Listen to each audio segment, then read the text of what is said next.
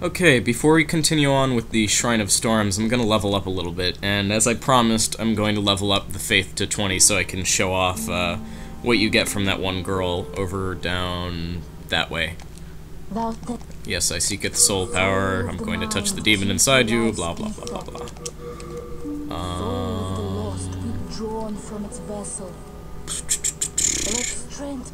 More vitality. Okay, bye. Just completely ignoring what she says. Anyways, now that we have 20 faith, I believe... Oh, Saint Urbane. She's going to keep squeeing over Saint Urbane. Wait. My stats are right? Oh, Saint Urbane. Alright, we'll go take out the next boss, and then we'll go on ahead and see if she'll give us anything fancy. Maybe we have to leave the Nexus before she does her thing. I don't know. I don't know. You know, it'd be really nice though, is if we could get some multiplayer. You know, Blue Phantoms in here. Help us out with this stuff. That would be nice. Because there are sometimes blue eye stones on the ground in this area. Not very often, but I mean occasionally you'll see them. I did do this multiplayer with some friends of mine at one point. Yeah, I feel like if you want to see some of the more cool multiplayer aspects of this game, you should check out my Quaddy Plays Some Demon Souls series. Because I did like 15 videos of that, and there was a lot of multiplayer type stuff in there that was a lot of fun. This is fun, you know, we're getting stuff done, but it was a little bit more engaging.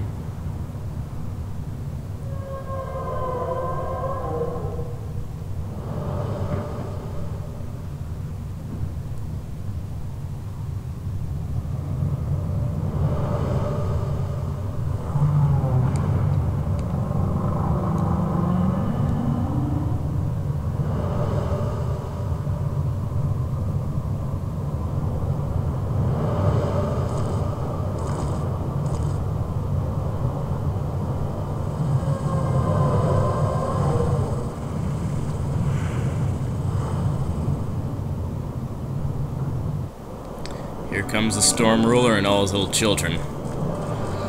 The Storm Ruler is the boss of 4-3, and the thing with this boss is each of the final bosses kind of has their own gimmick. The Dragon God had sort of the fact that he's more of a puzzle boss than an actual boss. The old monk had that you have to get some multiplayer action in there in order to fight the boss. This one involves using a particular item, which is this one right here. You pull it out of the ground, it's the Storm Ruler, and you use it. It's only, this effect that it has is only used in this area. But basically, instead of attacking like a normal sword would, this is what you do. You shoot a giant shockwave into the air. So yeah, basically, it hits high up, and then it goes pretty stinking far, too. So, that's the absolute best way to take these guys out, as you can see here. This is the best way to kill anything in this area. You can also use magic if you prefer, and you have the option, you know, magic, if you prefer to use, say, you know, bow and arrow, something like that, you can use that. But this is pretty much the absolute best way to take the enemies out in this area, is using the Storm Ruler. And luckily, since we're on our first playthrough, these guys don't do that much damage with their attacks, but on New Game Plus, by this point, I would be pretty much dead if I got hit this many times. So it's nice that the game's a little bit lenient with us here. Anyways, where's the Storm Ruler himself? I know that once you start attacking his children, the Storm Ruler comes out and starts attacking you directly. But I have yet to see him. He's just kinda, I think he floats around high above you. I'm trying to find him. There he is. Yeah, I don't think we've pissed him off quite enough, but once he notices what we're doing, he'll definitely be after us. So I'm actually going to get to a nice little place of cover before that happens. So yeah. This is actually the strategy that I used when I fought this boss. And probably the reason why I survived. Because this little destroyed house right here is actually an excellent way... Oh, here he comes. It's an excellent way to avoid his projectiles, which you saw some of right there. You didn't really see him directly, but... basically, he shoots these... I can't even really describe them. I'm gonna have to show you guys what exactly they are. And that's gonna involve me dodging like a maniac, trying not to get killed by them by the same hand, but I don't know. We'll see what happens. For the moment, let's try and take out these remaining Manta Rays. I believe once you kill the Storm Ruler himself, all these guys just kind of disappear in tow, but yeah. So here, I'll show these to you. That's what they look like. They're kind of like these big lances. I don't know the best way to describe them, but that's all I can think of is they look like lances. So yeah, to do damage, you just hit them the same way you would a normal Storm, Manta, whatever you want to call these. I don't know. I don't know, what do you call these? I could always look it up. I'll check it out after we beat the boss, or maybe I'll check it out now. I'm going to initiate a short pause so that I can look up what those things' names are.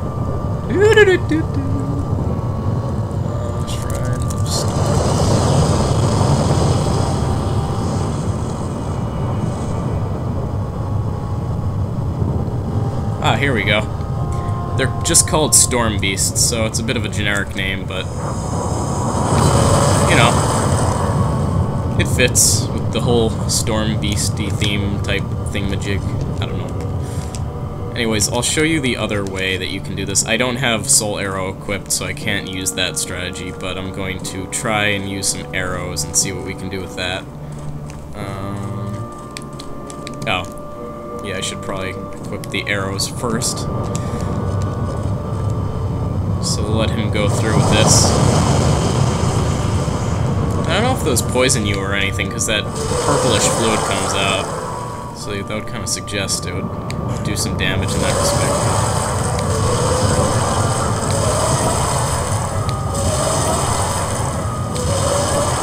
So yeah, if you want to fight the Storm Beast like that, it's a perfectly legitimate strategy to use.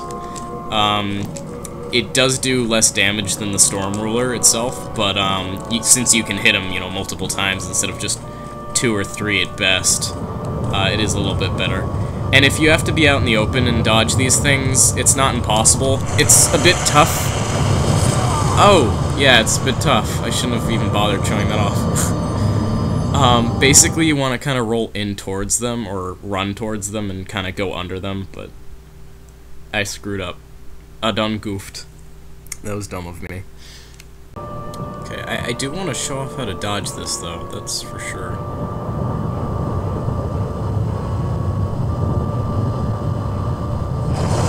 I guess that's the way to do it. Yeah, you just kind of run towards him, and hopefully the projectiles won't be able to catch up with you as you're running, so...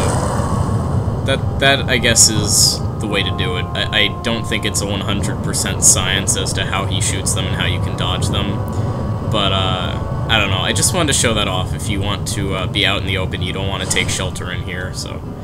My apologies for failing so badly there. So, all in all, it's not a tough boss. It's just a matter of these things. You have to make sure that you don't get caught on the bad side of those, otherwise you're in very dire straits. Let's see if we can get one more hit off. Maybe one more? Come on. There we go. So I guess 3-4 hits works too, in some cases. So yeah, that's the Storm King, and that is it for the Shrine of Storms.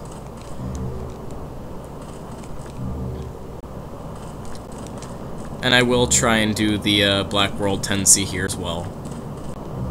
Anyways, yeah, we're just gonna run around, we're gonna grab some Cloudstone, we're gonna take care of business. Some lizards here. Surprisingly, this thing doesn't do that much damage still. Yeah, this one's gonna go sailing off the cliff. Goodbye! Oh, and be careful when you're near a cliff and you're using this, because you do kind of lurch forward if you didn't notice. But yeah, in all of my past playthroughs, until I realized how the storm roller works in this area, I would always stay in this little shelter here, and that was very helpful. It was a pretty nice strategy. So yeah, we get some pure cloudstone, we get the storm demon soul. I think that might be the only place to get pure cloudstone in the game. Correct me if I'm wrong. It may just be a really rare drop, kind of like pure bladestone.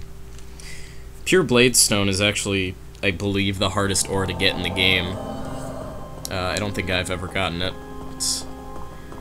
It's very tough to come by. But anyways.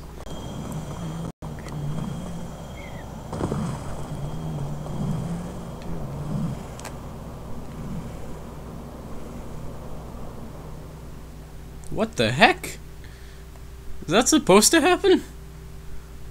I don't think that's supposed to happen. Ah!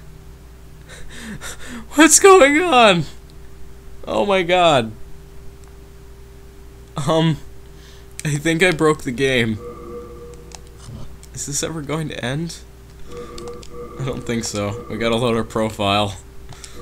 Oh my god. I'm standing right on the edge. Oh god. Let's see if that happens again.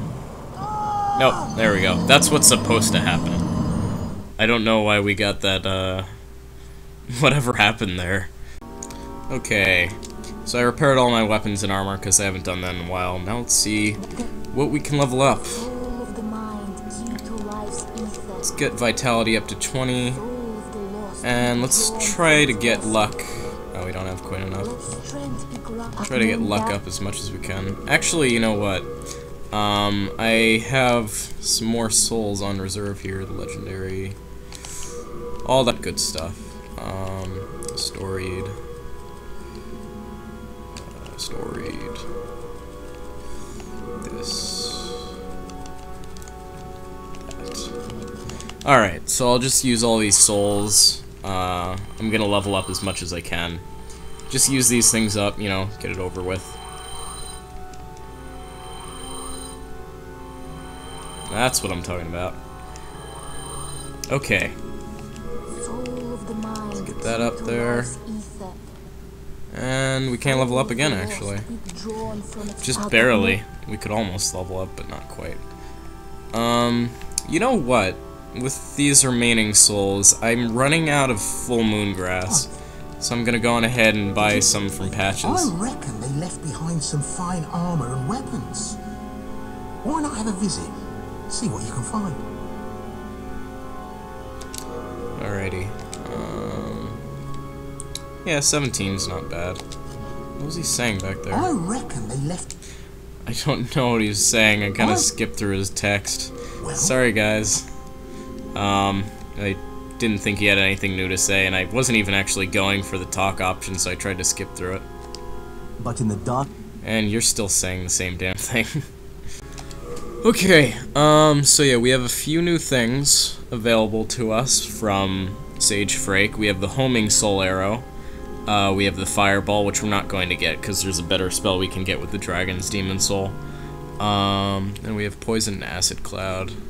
Is there really anything else we can use these for? I don't think so. Well, possibly. I don't know. Well, I don't think we have the ones that we need anyways. But yeah, I might get the homing demon soul, but I'm gonna just make sure, I'm gonna check what Saint Urbane has to offer to us, so. Okay, I took all of my demon souls with me. I have all of our demon souls on hand now. Oh, she won't give us stuff now. Does it have to be above 20? Maybe it couldn't be 30. Maybe it's 21. Do you have further gifts to offer? Let's see. We must defeat the demons, annul the curse of Boletaria, and purge the evil magicians who manipulate those accursed souls. Yup. Okay. What do you have to teach us now? Oh, recovery. I actually don't even have recovery on my main file. You need 3 colorless demon souls, and since we're going to be collecting the colorless demon souls from the primeval demons, I'll actually be able to get this. It's basically like heal plus, so like instead of just doing, you know, your normal amount of healing, it gives you a good, I don't know exactly. It gives you a lot more health at the cost of more magic, but yeah. Really though, I mean, the original heal spell works just fine. Either way. Then we have Banish from the Old Monk's Soul. Banishes Black Phantoms near the caster. It's not very useful, honestly. The Black Phantom has to be near you, and if they hit you, they automatically interrupt the spell, and in general, you know, you'd probably be better off just fighting them rather than doing that. Generates a field around the user, prevents magic from being used. Now that could be useful. I could show off the Morion Blade, but I don't know. I don't know which one I want to do in this case. Alright, before we continue, just one last thing. The Yellow Demon Soul, basically, we have 3 things we can do with this. We can either make the, you know, Black Phantom banishing spell, which isn't very useful. We can make the Insanity Catalyst, or we can buy the Homing Soul Arrow. The Insanity Catalyst isn't a great magic weapon. Even though it is very powerful, it takes out nearly all of your magic, so we wouldn't really be able to cast anything with it, even if we did get it. So I'm going to go with the Homing Soul Arrow, and you'll see what that is. Oh, and one other thing. I wasn't expecting to show this off, but yeah. The Storm Rulers, or not the Storm Rulers, the Storm Beasts, they actually come back, so if you want to get Cloudstone, this is the perfect place to grind it. Granted, it's a little bit dangerous, but yeah, if that's what you're looking for, then those guys can offer it to you. I was actually just thinking regarding the Storm King's Demon Soul. The Morion Blade, it's not the most useful thing in the world, I'll say that much. The thing about it is, I think what it is that when you go below 30% health, it actually, it increases your attack power. I don't know if it's attack or defense. I'm pretty sure it would be attack considering, you know, it's a blade.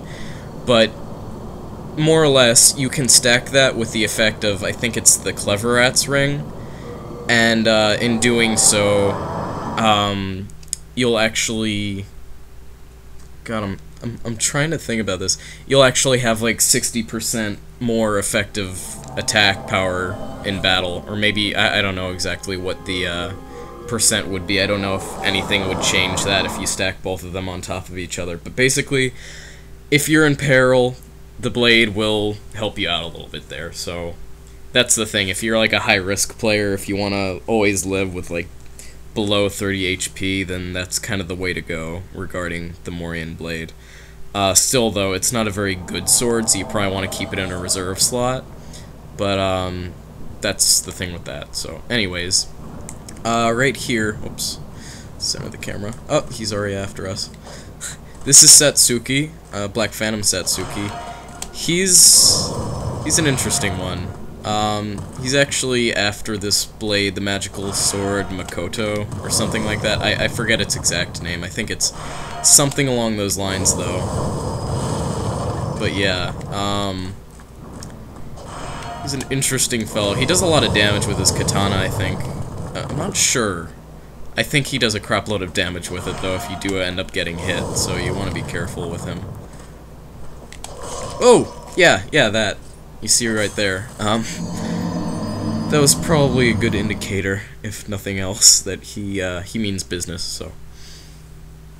Yeah, anyways, as I was saying, the Morion Blade, I don't think it's going to suit my purposes very well, because I'm not a very high-risk player. So instead of using the Morion Blade, I think what I'm going to end up doing is I might just buy that spell that Saint Urbane was selling. That might be a better idea for us to do. Alright.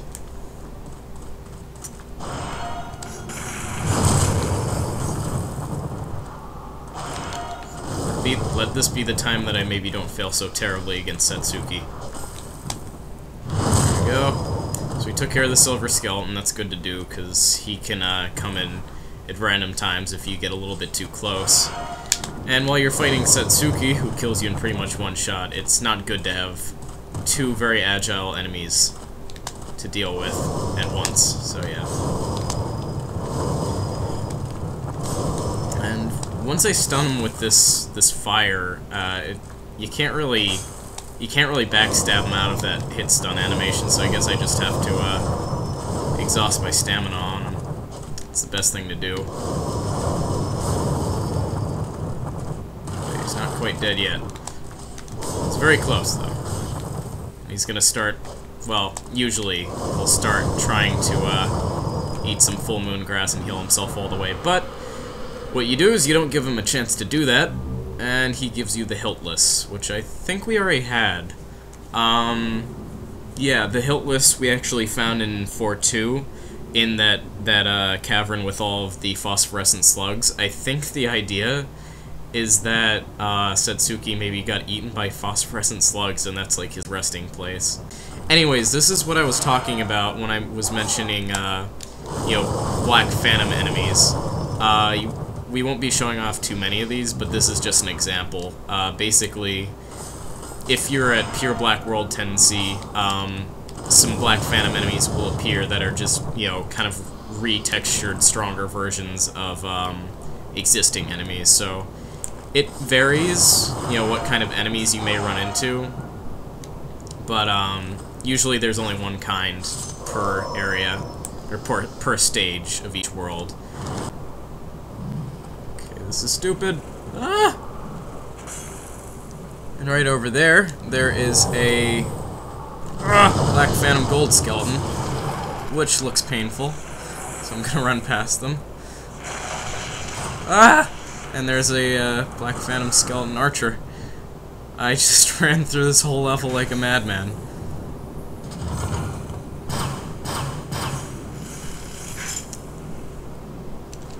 Here's just a normal black skeleton. Let's jump down here like crazy people. Oh, I never picked that up. Yeah, I was looking at one of the earlier videos when I fought the Adjudicator, and I saw that I never picked that up. Let's go on ahead and take care of that while we're here. Stone of Ephemeral Eyes. It's always good. Okay. Oh my god. No, I didn't want to be up here.